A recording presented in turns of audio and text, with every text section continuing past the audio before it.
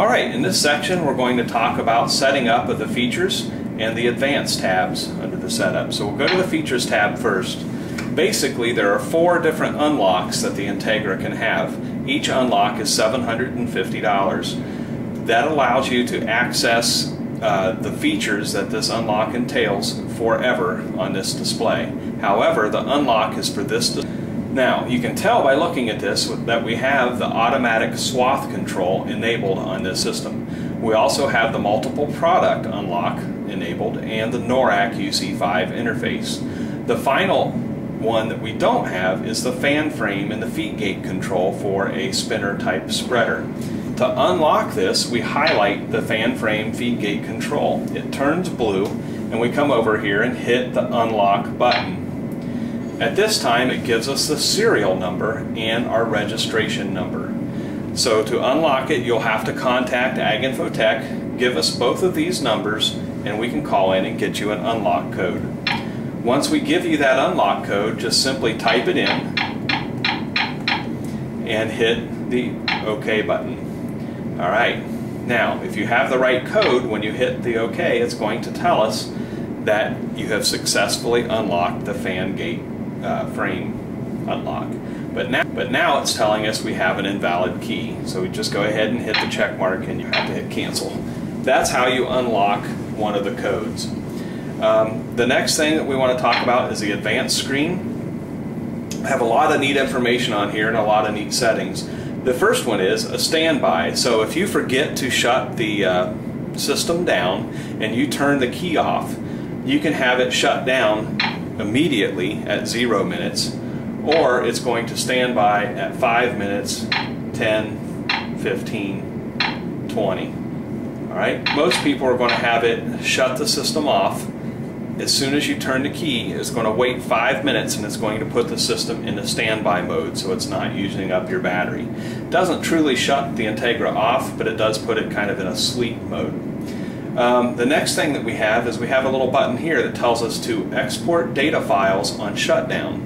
You have the option to export the data files when you want them exported, or every time you shut the Integra off, it'll send the data files out to your flash drive. To do that, or to enable that, just go ahead and put the check mark in that little box. Okay? If you don't want to do that automatically, you can just come in and hit export data files and it will go ahead and do that right now. So it's giving you a warning that says log files will be copied to the external storage device and will be removed from the internal memory. Do you want to continue to copy the log files? Go ahead and hit yes and it'll copy those log files over to our storage device.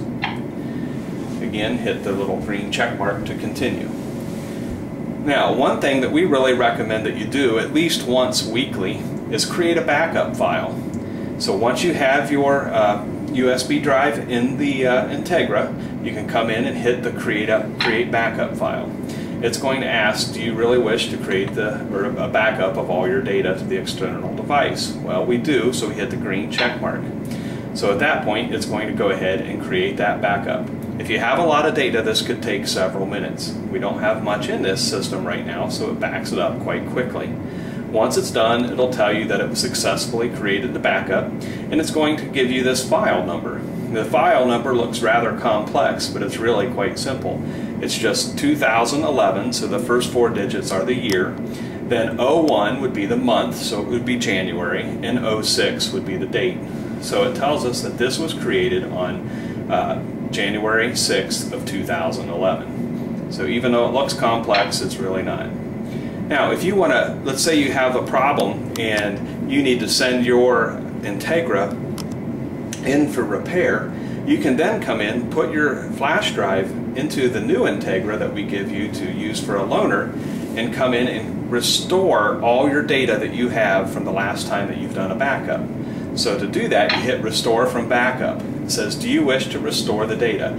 This will completely replace the current data that you have within, and it's going to replace it with the backup files. Hit yes to continue.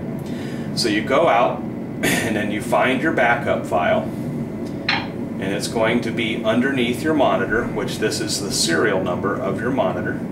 Highlight the latest backup file and then hit OK. And it's now going to basically shut the system off, erase all the data that's in there, and then restore it with this new information that we have. Wanting us to select our operator and continue. Alright, so we've pretty much covered advanced section there as far as creating backups and restoring backups. You can also come in and clear your internal memory with this button. To do that, it's going to ask you if you want to create a backup file. We're going to say no because we've already done that. Now it says, are you sure you want to clear all the data? If you did, go ahead and hit OK. If not, hit the red X and you'll cancel right out.